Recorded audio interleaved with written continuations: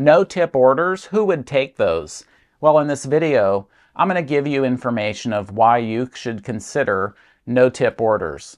I'm also going to give you the breakdown of the pay, both that I got and Uber, and I'm going to wrap up with some Prop 22 information, which just covers drivers in California.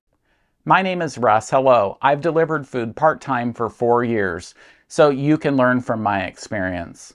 Let's get right into it. No tip orders. Those are crazy, right? Well, it's been my experience that generally you will get bad ratings from customers that don't tip. In general, I can't prove it, but I will say that people are a lot more critical. Anything that goes wrong in that restaurant, they're going to take it out on you. Anything to do with the delivery, whether it's your fault or not, it's going to reflect in your rating. So there is a way to combat that, and I'll link a card up here where you can watch that. The importance of text messages. Build up that bank of positive reviews so that you don't get deactivated for those rare times that customers take out their frustrations on you. An example of this from the order that I did, the first customer messaged me and asked about how long it was going to take. And so I wrote back quickly and just said, they're finishing your drink and then I'll be on my way. So I have noticed that customers that don't tip generally do reach out to you a lot more. And that was a huge red flag on rideshare. If the customer's messaging you before you even show up, you better watch out. And same thing with food delivery. If customers are pestering you before you even get the food and bring it to them, those are red flags as well. In this case, yes, I had already been at Starbucks for quite a while, so it was natural for someone to ask, what's taking so long? Now, did I reach out to them and say, sorry for the long wait? Not necessarily, because I already knew they weren't tipping, and I thought it really would have been sooner that I would have got the food and been on my way. So, that's something I could have done better on. I could have messaged each of them, but I didn't.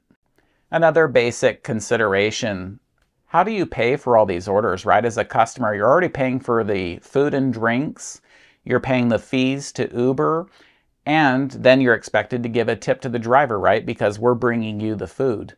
How can you afford that? I know I personally don't do food delivery very much because it's expensive, and I'll just go get it myself. But for those customers, there could be many, many valid reasons, and there's no room to get into all that here today.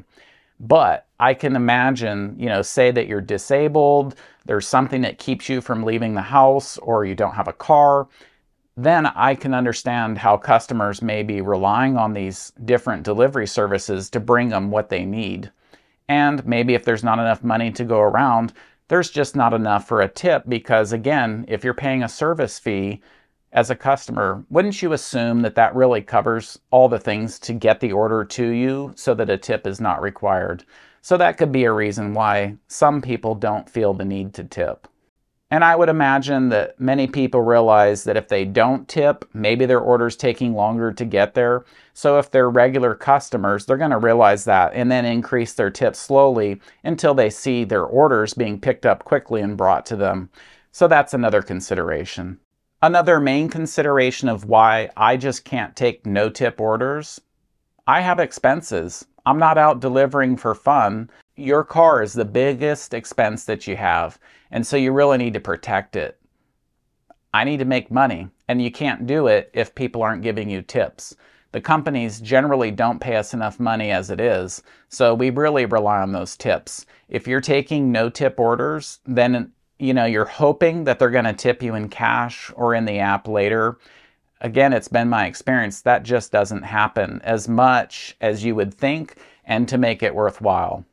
So you may ask, why did I take those orders? Well, I'm going to have a video for you in a couple months with some information. I'm trying to get my acceptance rate up to 100% to see if I get better orders instead of cherry picking and being selective on what I do. So I'll have that for you later, but I digress. We're not going to solve the issue right now. It's a big, complex topic, and you could make many videos and have many discussions on this. So let's move on now to these two specific orders that I took. I had just finished my errands and I saw this order come up on Uber Eats. I really didn't look that closely. I thought it was one, and it was to Starbucks, $6. Sure, I'll do it. It was only like, say, 3 miles. So when I got into those orders, I clearly saw that there were no tips. There were 2 of them and $6. That told me right there there's no tip on either of them. But you know what? I took the order, I'm committed to doing it, and I'm going to finish the order. So where this was challenging is I actually waited 21 minutes at Starbucks because they were very busy. This total trip took me 36 minutes and I drove 2.8 miles. So let's look at the pay that I got from this. I earned a total of $6.06 with no tips. And let's look at the breakdown here. You can see that the customer paid $12.95 and $9.95 of that was Uber's service fee, so that's $3. Customer 2 paid $7.83 and they had a $4.77 Uber fee, leaving $3.06. So $3 plus $3.06, that's right, that was my pay, $6.06. So let's look at this closer. $6.06 divided by 36 minutes, that works out to $10 per hour. Is that worth it for me to be doing food delivery at $10 per hour? That's even below minimum wage. And you know what, I have expenses, as I've already mentioned, my car, right? So the dollars per mile were good. $6.06 divided by 2.8, that gives you $2.16 per mile. That is good. But $10 an hour? I don't know about that. So next, let's look at what Uber made out of this.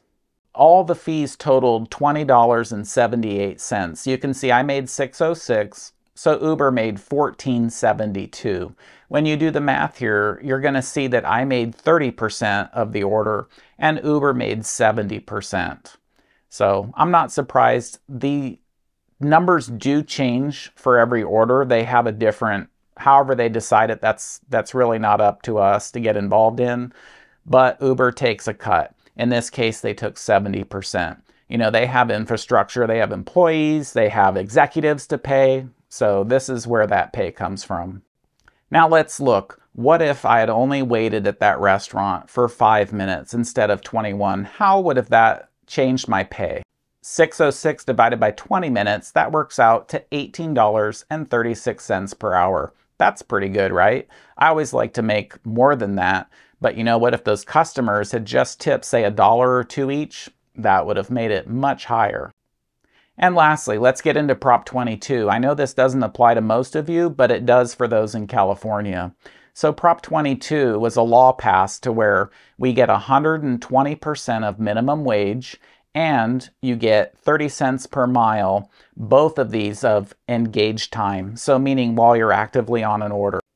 So in my area, minimum wage is $15.50, add in $3.10, and that works out to $18.60 per hour. That's pretty good, right?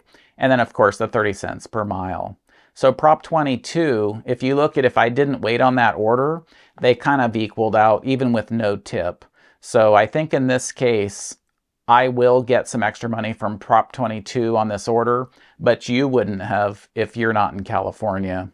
So again, it is something specific to California, and that would change a little bit on the orders you decide to take or not take if you live in California. And now personally, I would be more inclined to take the lower paying orders because I know I'm going to get that minimum. It would be foolish to turn down free money, right? And actually, it's not free. The customers are paying for this. So you can see there's many factors in how you select food delivery orders.